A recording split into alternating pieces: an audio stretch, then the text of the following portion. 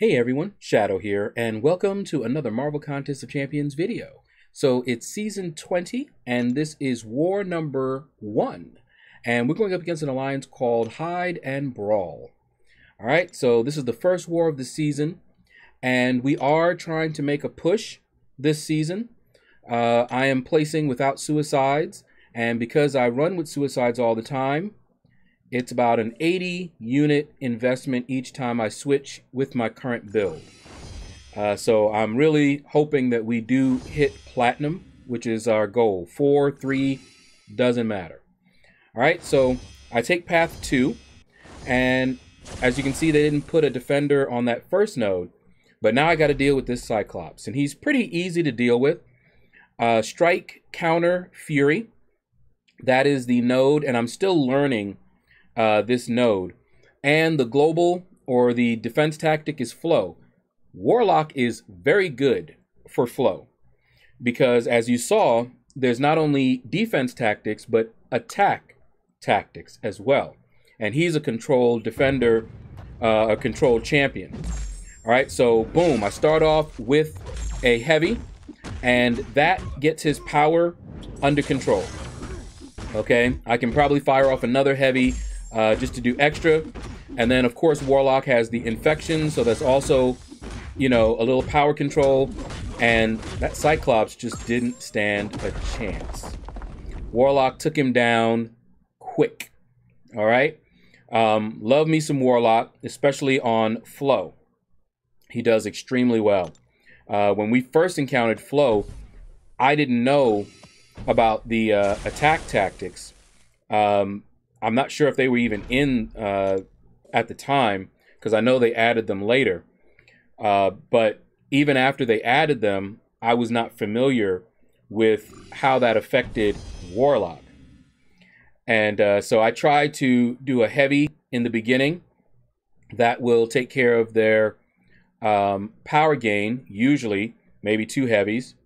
And you can see we have some extra fight footage from Jigner later on, so you'll see the fights all the way to the right hand side, but I'm going up here to my path 2.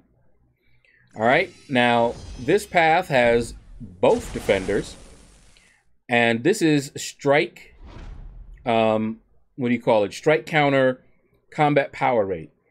Now these can be annoying. If you ignore this, you will end up with no power for the fight. You can ignore it and just fight normally. Basically, if you don't use your specials to reset the counters, then you're going to lose the ability to use your specials at all. All right, so the way it works, you have a certain number of counters. Every time you do a particular action corresponding to a counter, it goes down. So like, I believe you have 2 heavy counters. And so you do 2 heavy attacks, it goes to 0, and your power rate, you can see the suppress, you're going to be getting less power. So to reset this, I need to fire off a special. You can see what my power looks like because I did not fire a special off, and I now really don't have a chance to throw a special. Fortunately for Omega Red, he doesn't really need to throw his specials. So I usually play him that way, and not even worry about that node there. Now in section 1, it's a strike counter fury. So it's the same thing, except instead of a power gain suppression on you, that one you're going to end up, they'll generate furies. All right, so now we're going to fight Thing. Okay, same node as before. And I'm actually happy that they chose flow. Thing on the stubborn is just annoying. I don't even like it. I don't like war anyway, and combos like that just really tick me off. Okay, so fighting Thing, you have to manage those rock charges, right? You know, keep an eye on the stacks. Nick Fury is great for it, but like right there, how I dexed, that would have automatically made him indestructible on Stubborn. and it's just not fun, you know. Now, on a node like this, it's not quite as bad because you can parry him, and that's okay. You can parry, get rid of, if it was stubborn, you can get rid of the indestructible that way. But when it is stun immune, oh my goodness, that is really, really annoying. All right, so you see here, I'm just beating into his block to get him to a special 1 so that he can then fire it off and get rid of all those rock charges. Okay, and that's pretty much how you fight Thing. Now, when he first came out, he was one of my least favorite champions to fight against. Just didn't like it. But time has gone on and I've gotten better. I got a Nick Fury. And Nick Fury as well as Blade make these fights, you know, not too bad against Thing. And down he goes. If you saw some of my previous fights against Thing, when I used to bring in Blade, Blade does an excellent job. He wasn't able to one-shot the boss, however. Now, that was before these defense tactics and, you know, all of that were added to the game. Not a fan, in case you couldn't tell. All right, so you can see the mini is not cleared. When it did get cleared, usually they will boost up, and the last person in will just go ahead and take the last node and the mini.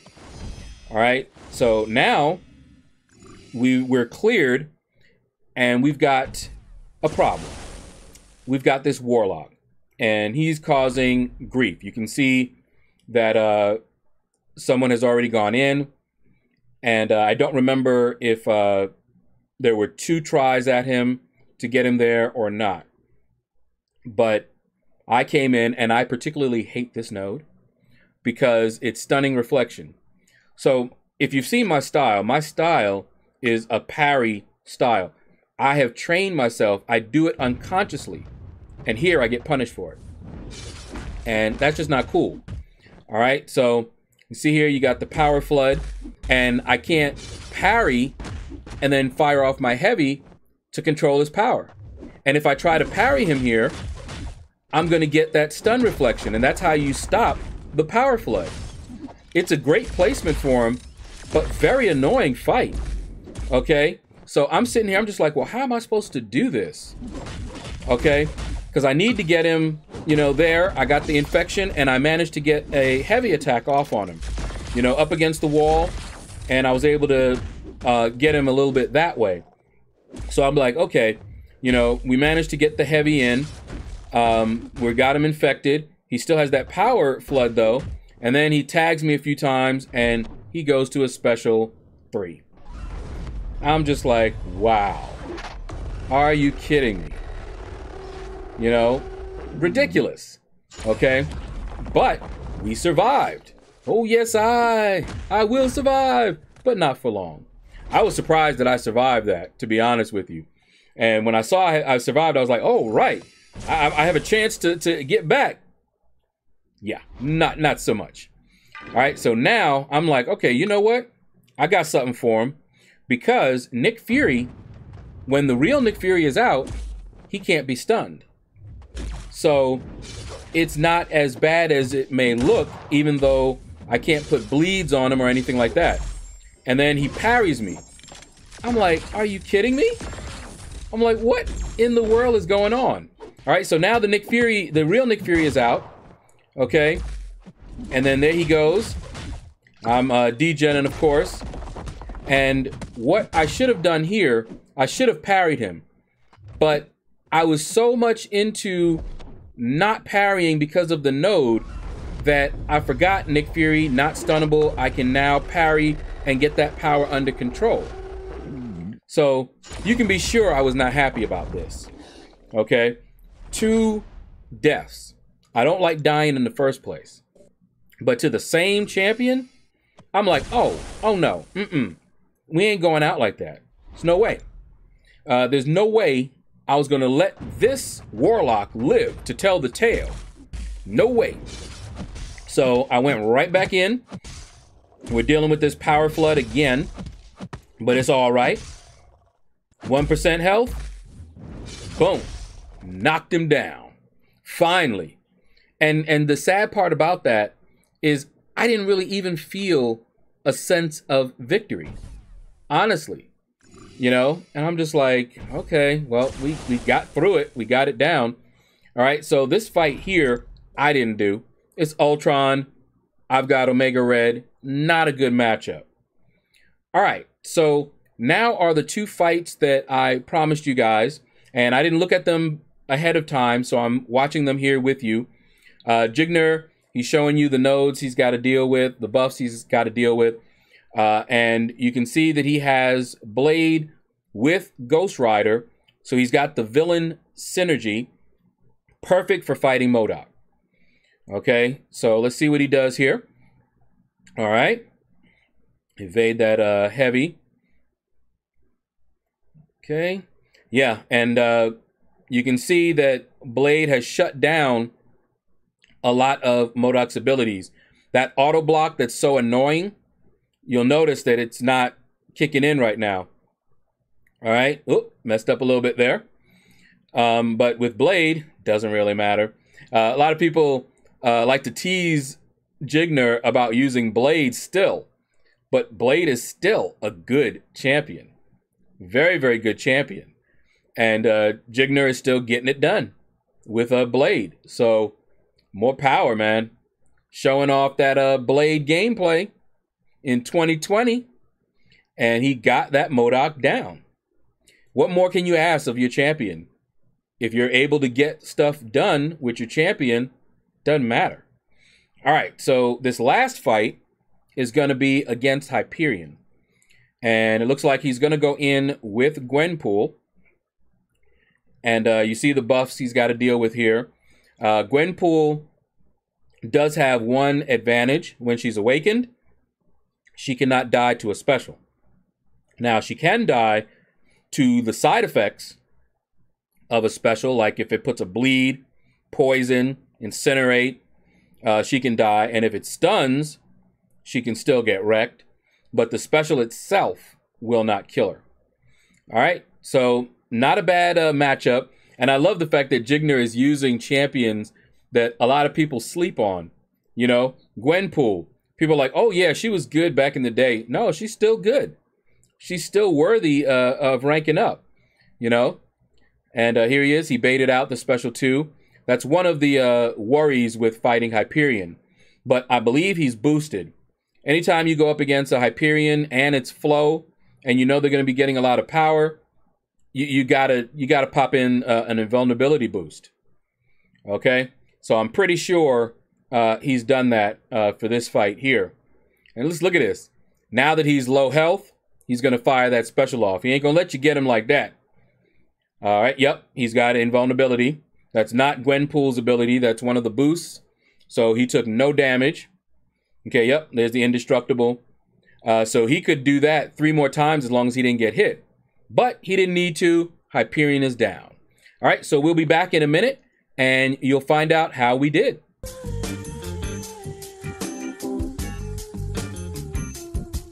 And we're back, and as you can see, we won this war. This war, our first war of the season, and we are getting off to a great start. So my alliance for this season is pushing a little bit. We want to be in Platinum, Platinum 3, Platinum 4, but we want to be back in Platinum.